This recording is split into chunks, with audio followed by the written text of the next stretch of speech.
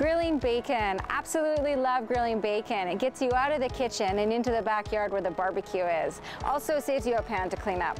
When I start, I like to find a really thick cut, naturally smoked bacon.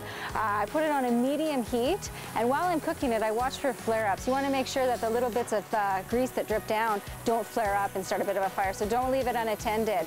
I like to cook this until I like it. I like it almost on a crispy side. I finish it with a little bit of black pepper, and then I glaze it with maple syrup. This is what's going to make your bacon really, really special.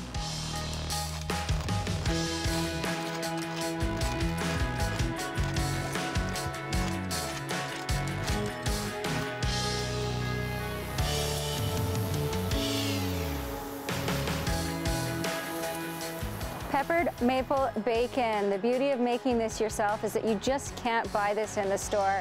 Pick a really lovely quality maple syrup and finish your bacon. It's a real crowd pleaser.